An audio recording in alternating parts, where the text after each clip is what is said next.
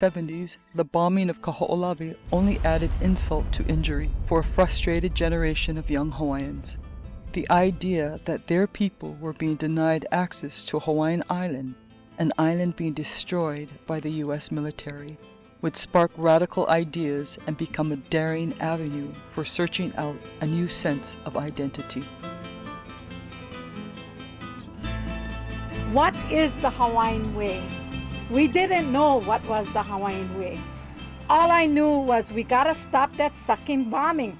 We have to stop that bombing. In 1976, Charlie Maxwell of Maui decided to organize an occupation of Kahoolawe to draw national attention to the historic injustices suffered by Native Hawaiians. Joining him were activists from Kahoolawe, a group that had won shoreline access rights for Native Hawaiians on Molokai.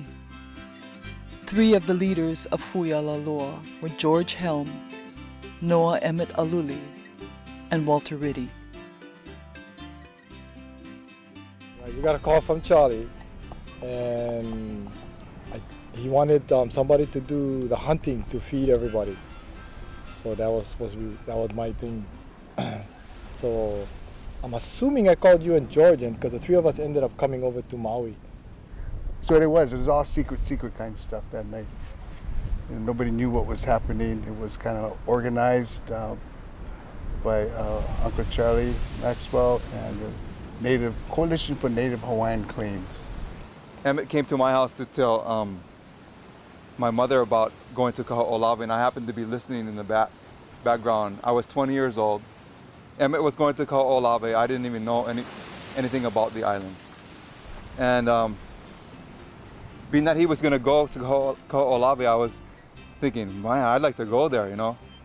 Could I go? And Emmett said, you want to go? Let's go. So when we came to Kahoolawe, the helicopter was hovering over us, and the Kidnawagan was there, and they was yelling to all the boats, we're going to confiscate over your boats.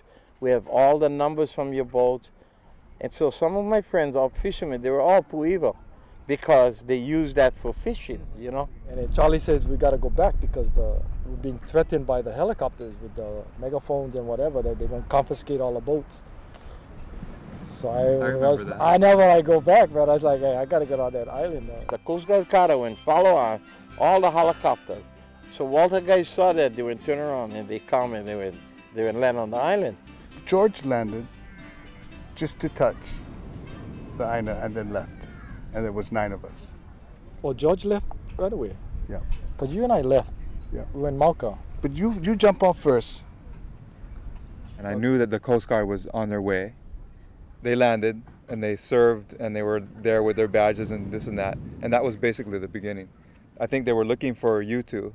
You guys were gone into the hills. So by that afternoon, everybody was arrested except Walter and Emmett. So they came looking for us. We hid in the crevice, yeah? We hid for a long while, for about a couple hours. Yeah, we jumped in the crevice, covered ourselves with grass. And the helicopters came up and went right over us. Yeah.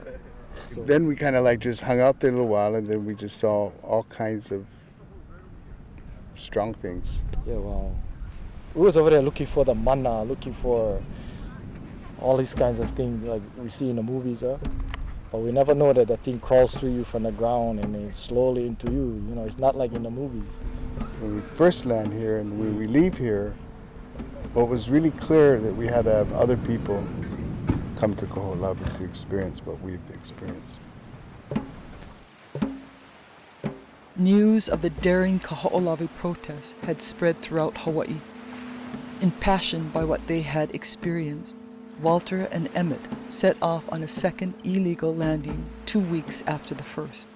Seeing how deeply affected Walter was by the experience, his sister Scarlett and his wife Loretta chose to go with them. I looked at him and I really knew that he changed. I really knew something. He was different. So it was late.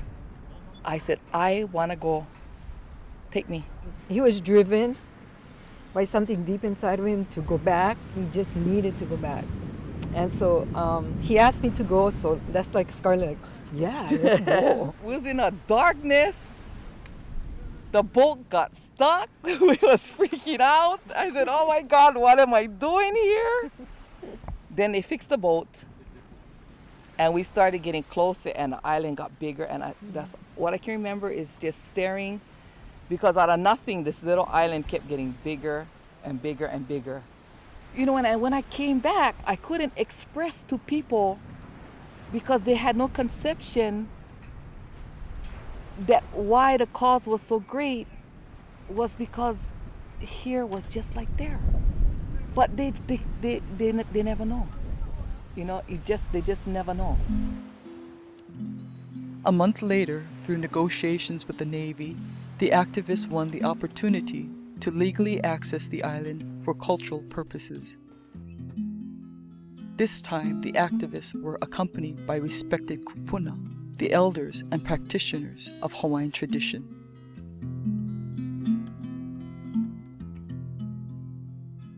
They were of the thought that if you didn't have a proper Hawaiian opening, you ain't gonna make it or you're gonna die. You gotta open the island with ceremonies. You gotta offer a black pig, ava. You had like Uncle Harry Mitchell camp out that night preparing the pig, and you had Carl Mowat, and you had about only five guys that could be there to make the preparations. And then came, I think, about 60 people. And people just jumped off the boat. And everybody swam in, had the ceremonies, had the offering, had Auntie Emma DeFries walk the beach, and the winds changed, and nobody could leave. And so the helicopters came in to pick everybody back up. By spring of 1976, controversy surrounding Kahoolawe had divided the Hawaiian community. While some praised the emerging activists, others criticized them for being too radical. But the protesters pushed on. They formed the Protect Kahoolawe Ohana, an organization with the vision of freeing Kahoolawe and returning her to Hawaii's people. In essence, our concern is toward making pathways for the proper use of Hawaii's natural resources, her people, her land, her waters, and all which comes willingly from the Aina. So our feeling is just a feeling of love for our Hawaiian people. George Helm, a charismatic young musician from Molokai, knew that unity and support among Native Hawaiians would be the key to saving Kahoolawe. Eloquent and honest, Helm worked passionately to inspire and educate his people. Kama'aina means the child of the land, and every one of you that have that Hawaiian blood in you is a child of this land. And you are attached to it, whether you like it or not. You know, and you have that blood running through your veins. And if Dick and Jane, if the Dick and Jane book's not going to make you proud of what you are, then Kahoolawe is going to